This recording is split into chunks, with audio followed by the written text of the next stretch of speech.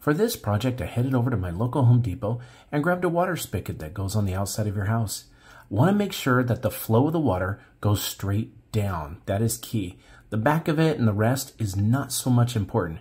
Now, we're going to grab a 2-foot long, 1/2 inch acrylic pipe. We want to make sure it fits inside the spigot. Next, we're going to take a drill, and we've got to drill about 6 to 8 holes around the edges. It's very important when you're drilling these holes not to push too hard. Just let the drill do its work. Drill all the way around and about a 1/2 inch away from the top of the hose, but not too far away. Because once we get all the holes drilled, we want to make sure that it's going to fit inside the spigot. So the next step is we're going to grab some 2-part epoxy, just some inexpensive glue, and you're going to dab this on maybe a piece of cardboard. Now, the way the 2-part works is it's equal 2 parts. So put a little bit of one part, and then you're going to grab the other and put about an equal amount on there. It's not critical to be that exact. Take a little spoon or a little stir stick and stir it up. Only takes about 30 to 45 seconds of stirring. Then what you're going to do is put it on the end of the tube. Do not cover the holes. That's important. Just dab it on there, just a little bit on the ends. It doesn't take much. And go ahead, once you got it on there, go ahead and grab your spigot and stick it inside where the water comes out.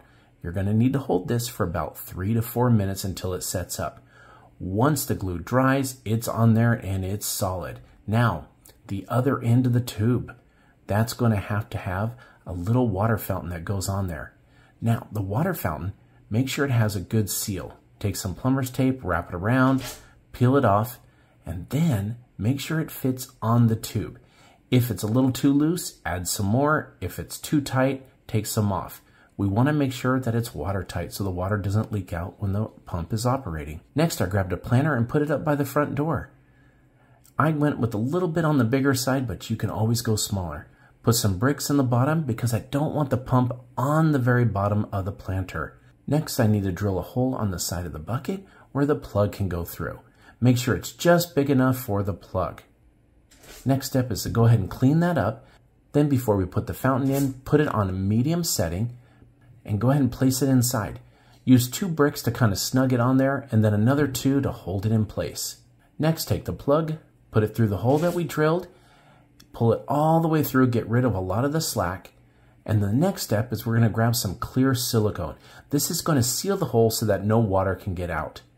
Go ahead and just start putting it on there. It doesn't have to look too pretty because a lot of times you'll have some of the rock that you're going to put in later cover that hole. I went ahead and sprayed it with some black paint afterwards just so it'll blend in. Now, put the rock in. Use some river rock if you can. And once you got it all in there, you're going to put some water in.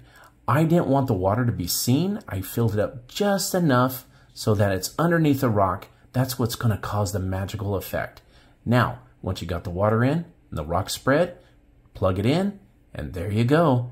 You've got a floating fountain. It looks as if the spigot itself is being held up by its own water. Something magical, and it's definitely going to be a conversation piece. We hope you enjoyed doing this project with us, and we can't wait to see you again on Home Talk.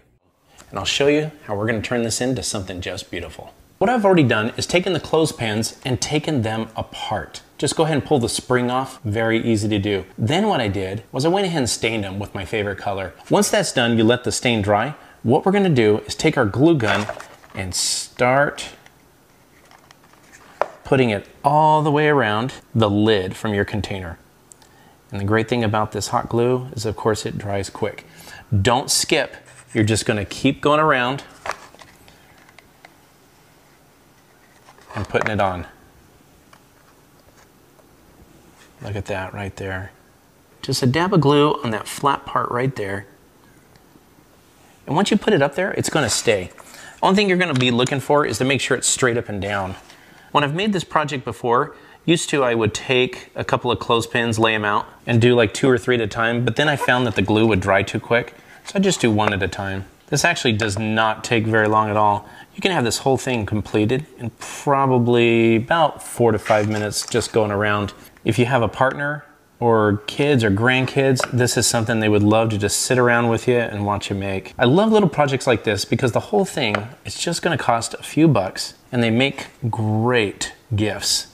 Oh, love this, especially when that hot glue sets up like that. So we'll make this our front right here. And here we go. Okay, so what I did was I took some floral foam that I also got at Dollar Tree along with some Spanish moss, fill the container with the floral foam, cut it up. Go ahead and take some hot glue, set it inside there, take the Spanish moss, fill in any empty places you can find, cover all of the floral foam inside, and we are ready to make this thing beautiful. Now I'm gonna take the greenery and just go ahead and start filling in all around our little barrel that we made.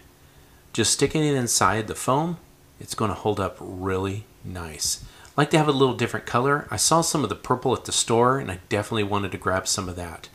As we're filling it in, you can do different heights.